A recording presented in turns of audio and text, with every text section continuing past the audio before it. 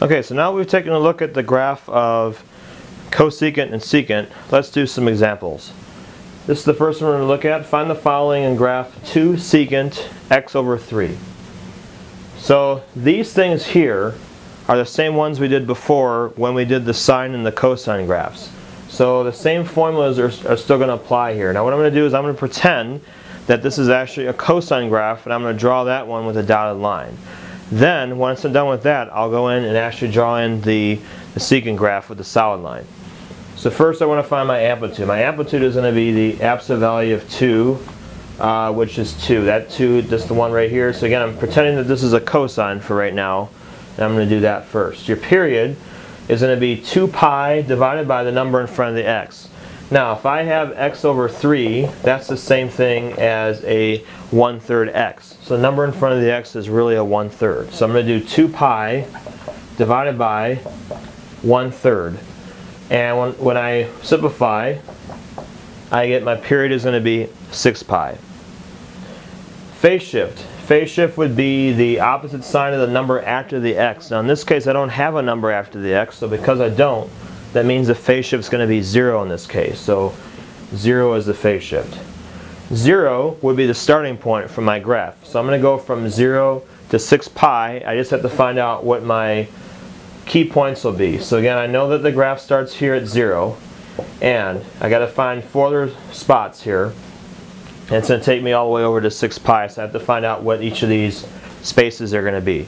To do that, I need to find my quarter points. So quarter point would be the distance from 0 over to here, and then from here to here, and so forth.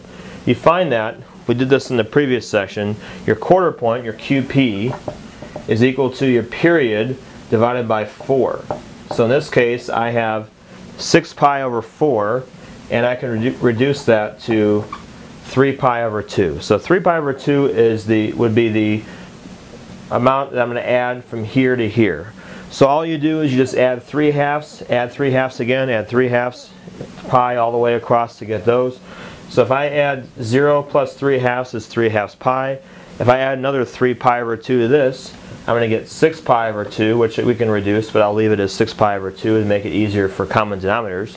Add another 3 pi over 2, 9 pi over 2, and add another one, that's going to be 12 pi over 2, or again, that can be simplified down to 6 pi. So here are all my key points. I had a 2 in front, which is my amplitude. So here is 2 and negative 2. I want to begin by drawing the secant graph with a dotted line. So actually cosine I'll start with. So cosine starts at the amplitude, so it's going to start up here. That's going to come down there, come down to here, and then go back up to there. So this would be one cycle for your cosine graph. So cosine we're doing first, because again we know that secant is the same thing as 1 over cosine. So we have that one we'll do.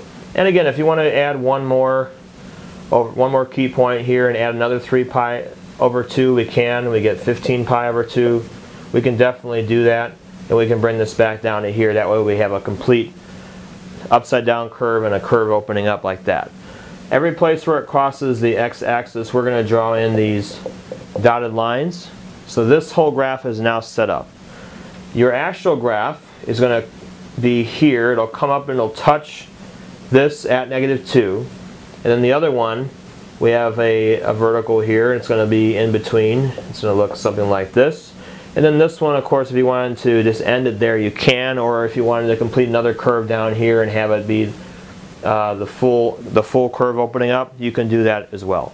So, but this right here, this section would be considered one period, and usually they'll indicate if they want you to do 1 or 2 periods. So usually, my class, I'll usually just have you draw 1 period for it, and that would be this right here.